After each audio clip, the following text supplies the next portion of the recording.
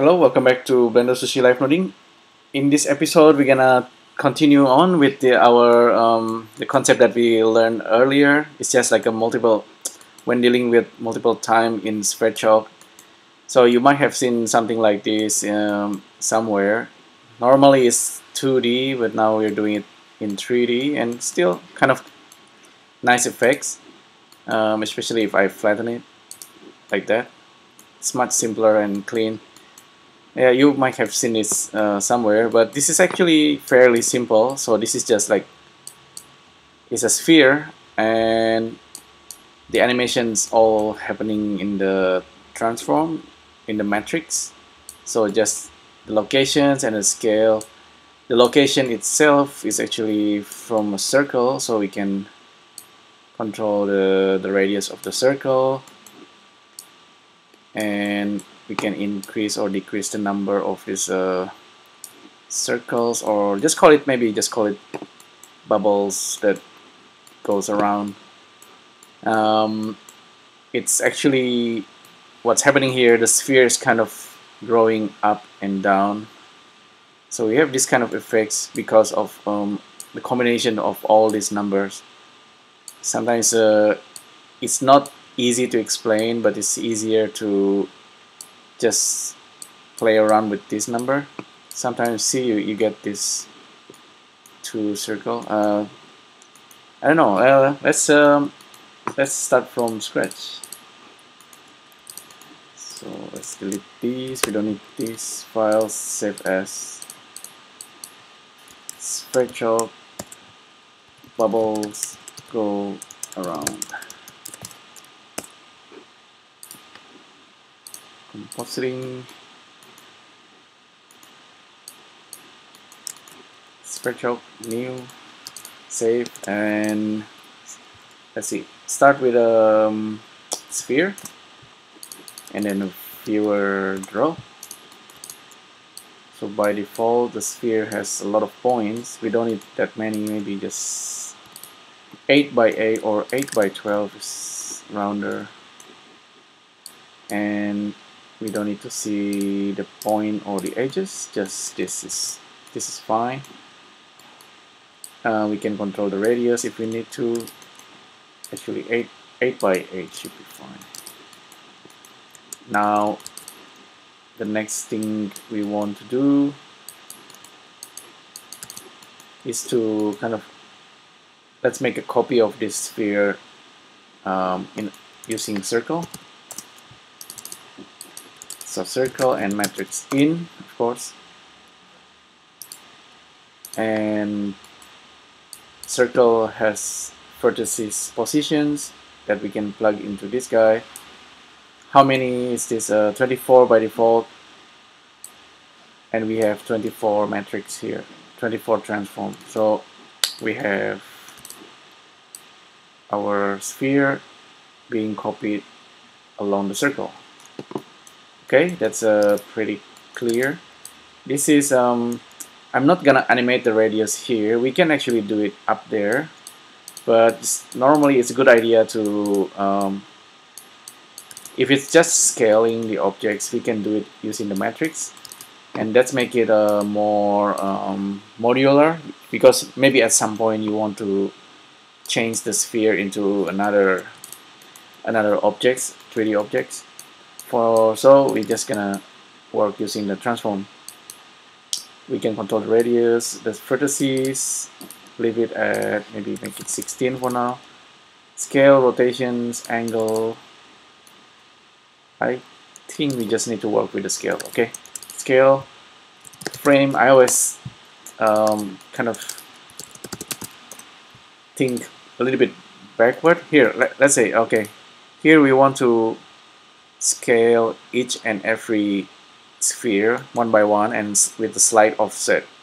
Now I want to do it for all of them first, kind of testing it. Okay, we know that it needs to grow, kind of like need to grow out, grow in, like that. So for that we can just use math and sine, of course. Again, sine is very useful. And if we plug in time frame into this guy, we're gonna get really fast motion. So we always need to use math and use multiplier 0.1 maybe. Now we have sphere that's growing. It's a pulsating sphere. You can change the color. This is just a few. At this moment, it's not particularly interesting. Okay, with the color here, actually, Sverchok doesn't have a color node yet, but maybe soon, pretty soon. But we can actually play with the color if we really want it. We can control the color of this using animation nodes just for fun. So it's a little bit of distractions. Object attribute output and just paste that into this guy. PPY data node groups face color.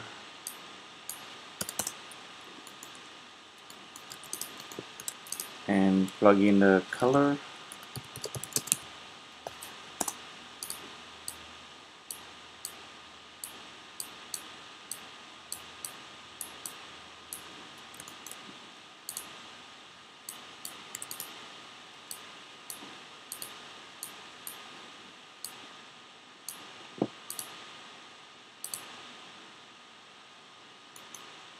I wonder if this actually works.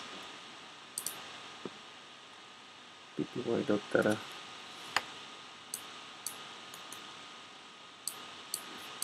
I'm just gonna use maybe script node for this.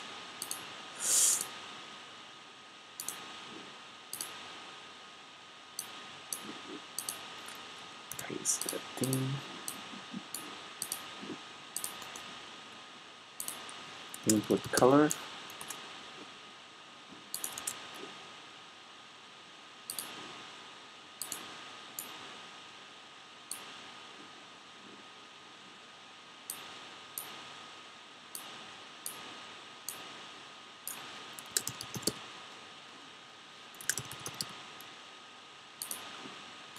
Three items, not 4.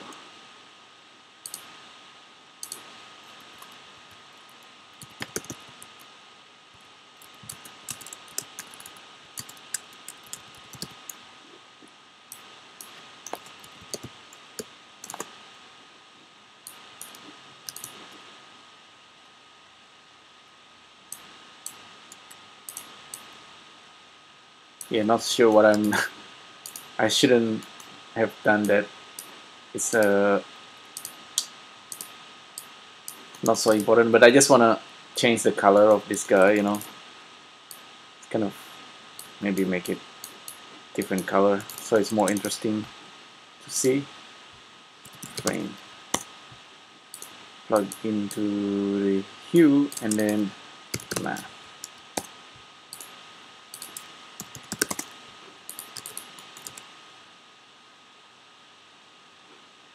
Okay, that seems to be working. Back to Sverchok. Okay, so we have this sphere that's kind of growing in and out and changing color as well, thanks to animation node.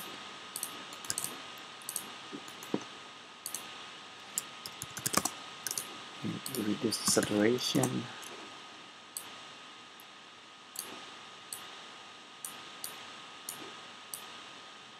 Okay, that's pretty good. Okay, back to Sverchok. Now, maybe we can offset the time now simply by using this addition and range float.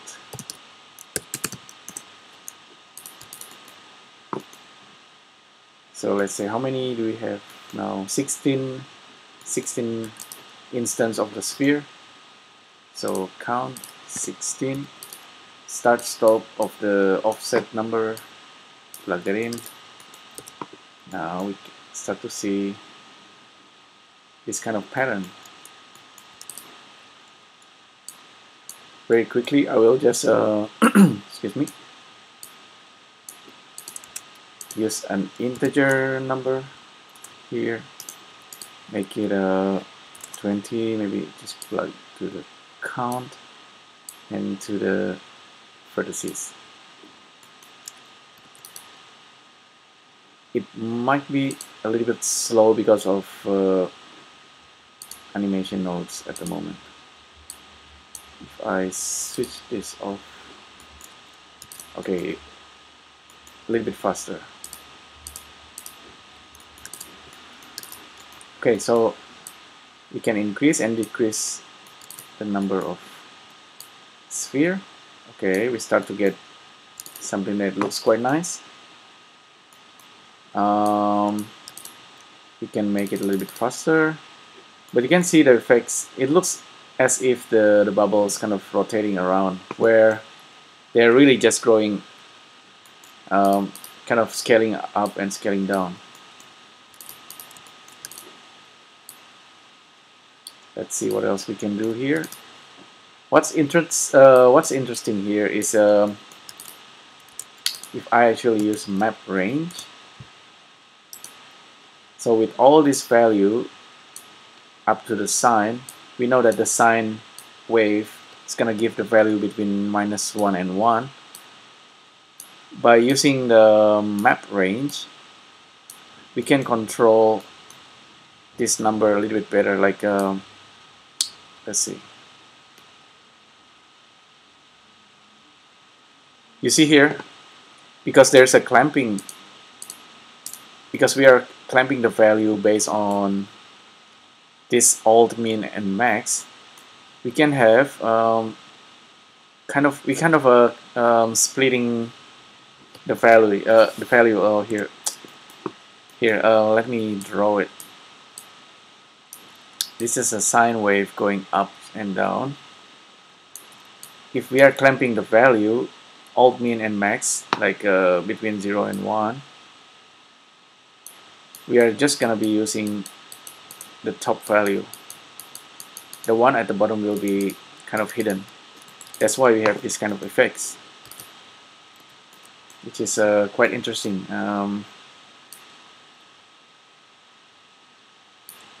So you have control over the minimum and maximum value of the sphere instead of 0. Sometimes you do want it 0, and the start and stop, this also control how many of the kind of like this bubble sphere you want. See, this one give you 3. You can have only 1, for example. So like this, see, you don't, this is something that you don't plan, but you get the result, interesting result.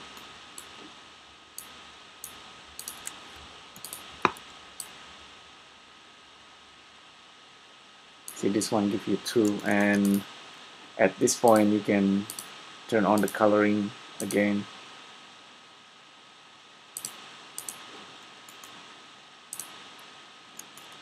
I don't know, I think it's weird that it's slowing down when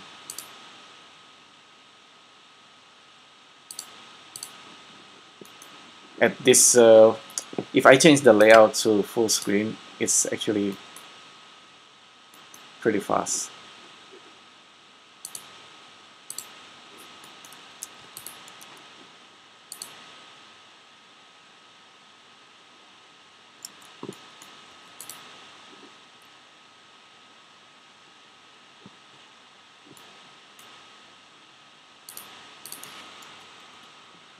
Make it 6. Okay, back to Sverchok. Let's see what else we can do here. Actually, we can do a lot here. Like the sphere itself doesn't need to be sphere. It can be any objects, and that objects can be spinning as well and whatnot.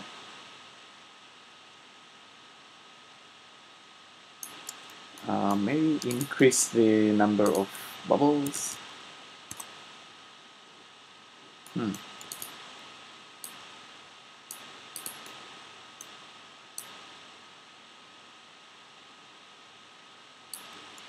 Perhaps we can also play with the alt, min, and max value. Whoops. If we go all the way, like to -1, we get the full circle.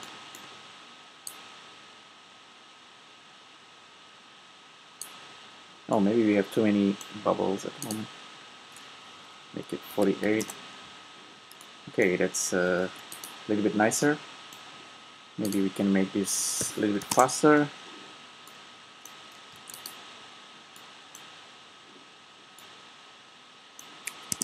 Yeah, I guess that's pretty interesting. I mean, if it's not a sphere, maybe it's like a donut, torus. Oh, we don't have torus here. Oh, that's okay. We can use our own ring. Actually, we can just use a circle and maybe a pipe.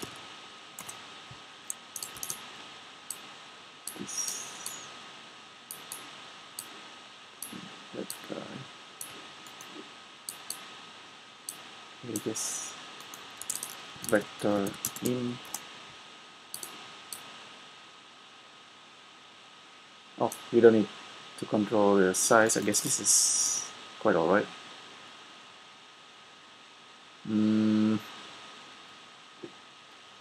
Circle size of 3, maybe this triangle. Oh wait, the size actually controls the radius.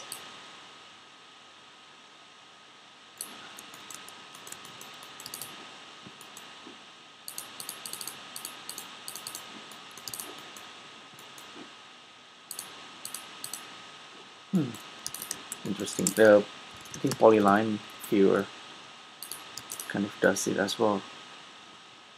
Although this guy doesn't have object output here. Don't worry.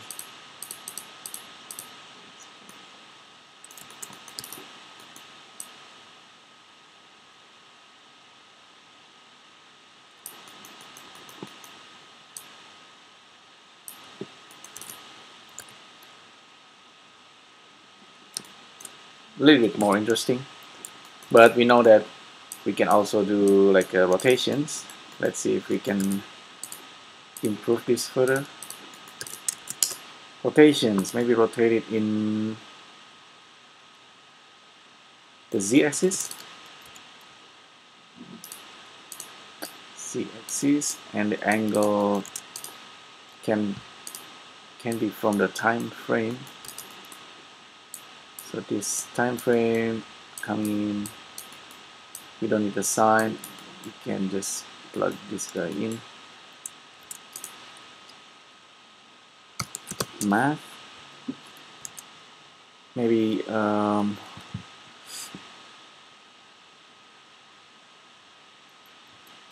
use math, plug this multiple value, and then use multiplier and rotate it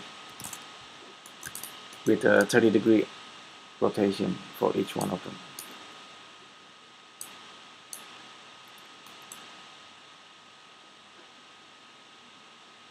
Maybe it's slightly more interesting.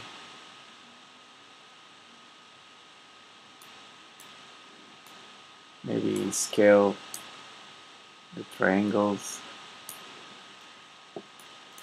Now it's starting to look original. I don't know. This sometimes complex thing.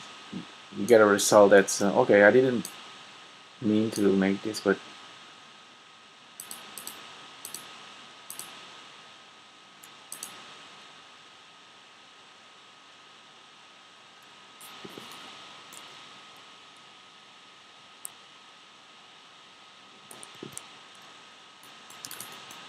it's interesting. The pipe doesn't actually close itself. Wonder why.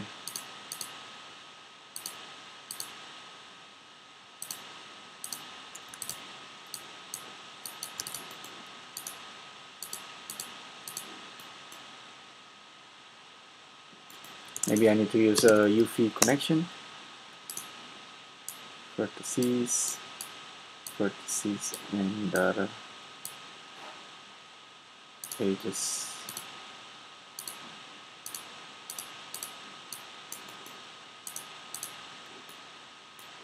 Weird. Cut field. Maybe there's a bug. 24.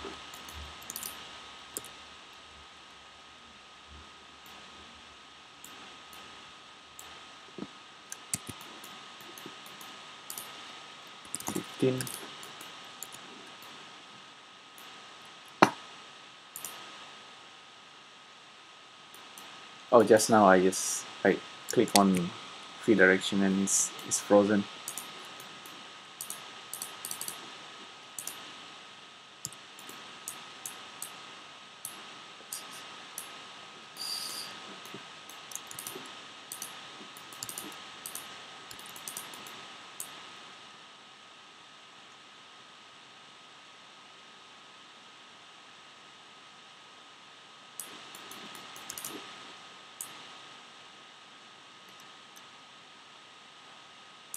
I like it smaller like that.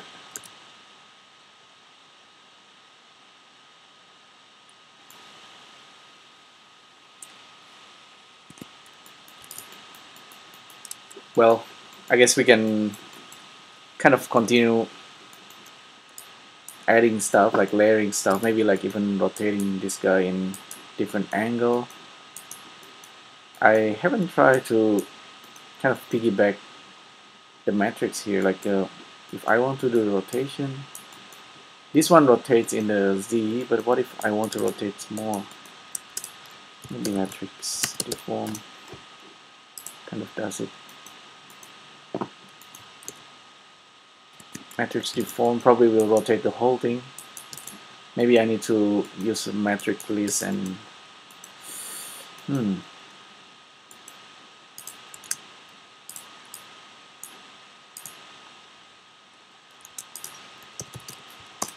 so I'm pretty sure this will rotate the whole thing.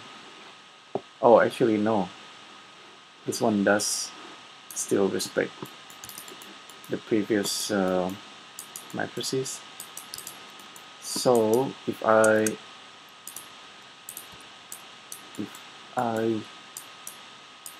plug this guy in, plug that in,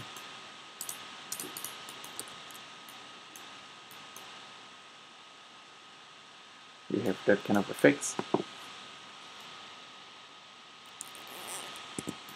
I'm pretty sure I've done something similar in the past, but not quite the same. This one is using circle. Maybe we should just go back to the bubbles.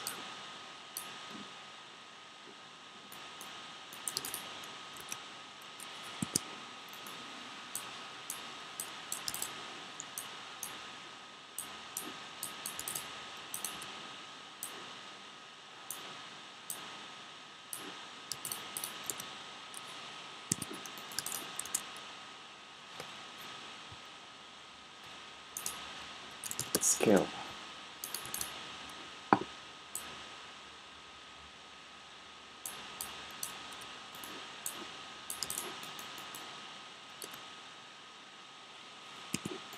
Just use the edges. No, it doesn't work if it's the edges.